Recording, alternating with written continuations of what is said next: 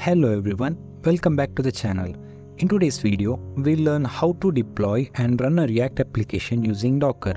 We'll cover everything from the installation of the Docker, setting up a Vite React application, writing a Dockerfile, and finally running your React application in a container. So let's get started. To begin with, let's now install the Docker. If you have already installed the Docker, please feel free to skip this part. Otherwise, let's quickly go over and get to know how to install the Docker in the system.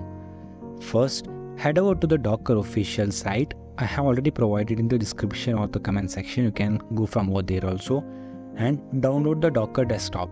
Make sure you downloaded the correct version of your operating system, whether it's Windows, Mac OS or the Linux. Once downloaded, follow the instruction of the installations. On Windows, you will need to enable WSL2. For Mac OS, it's pretty straightforward. For Linux, you can install it via the terminal using the package manager. So let's wait for the installation. After the installation, open the Docker desktop and make sure it's running. To confirm whether it's properly installed, open the terminal or the command prompt and just type docker space -- version. If you are seeing the particular number of the version, you have already installed the Docker successfully. Now the Docker is being installed, let's move on to setting up of a basic React application. For now, I'll be using the Vite React. You can use either Vite or a typical Create React app. In any case, the process will be the same.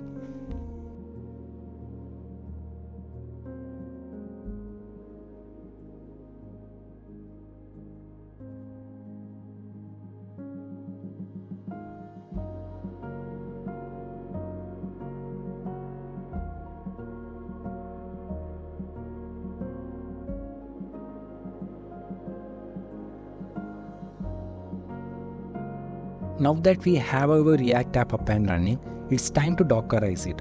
Let's go step by step and know how to create a Docker file and run our React app inside a Docker container. In the root of your project folder, create a new file called Dockerfile. Make sure the D should be in capital. Inside the Dockerfile, let's add the necessary instructions to build and run our React app in the Docker. So the first command will be from Node version, which sets up the Node.js version 20 as the base of our container. Anyhow, you can use any of the Node.js version whichever you are using in your project. Next, we have a working directory which creates and sets the working directory where all subsequent commands will be executed. Then we use copy package.json to copy the package.json file and the package log.json files into the working directory, followed by run command where we'll be installing and all the project dependencies. After that, copy transfer the rest of your application files into the container. Then we run npm run build to build the React application for production. Next, we globally install and serve the packages using the run command npm install -g, which means globally, and serve, which will serve the app. After that, the command expose 3000 ensures that port number 3000 is open, allowing us to access the app outside the container. Finally, the cmd command, which has included like serve -s, dist folder and the list and the 3000 port, starts the server serving the production build and the dist directory on the port number 3000. By the way, you can use any of the port number rather than 3000.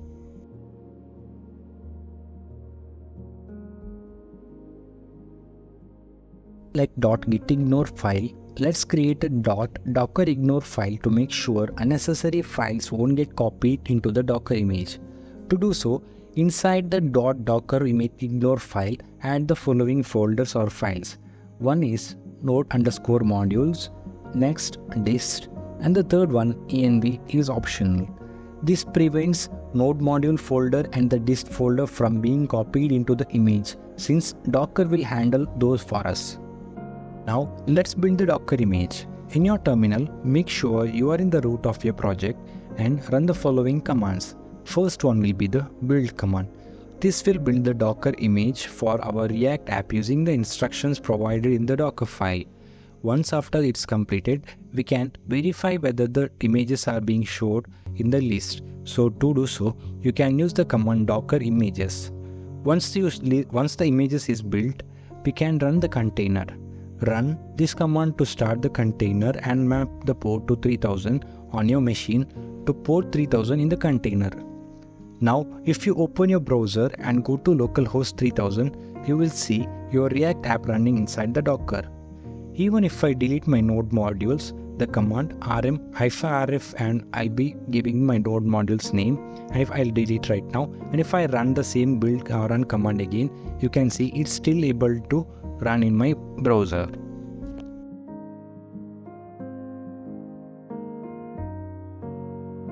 And that's it. We have successfully deployed and run a React app using Docker. We went from the installation of the Docker, setting up a React app, creating a Dockerfile, and finally running the app in the container. Docker makes it easy to package and ship applications constantly across the different environments. If you found this video helpful, please give a thumbs up and consider subscribing for more web development tutorials. Don't forget to hit the bell icon so in case if you never miss any updates. If you have any questions, drop them in the comment section below or ping me through the LinkedIn. Thank you for watching. I'll see you around in the next video.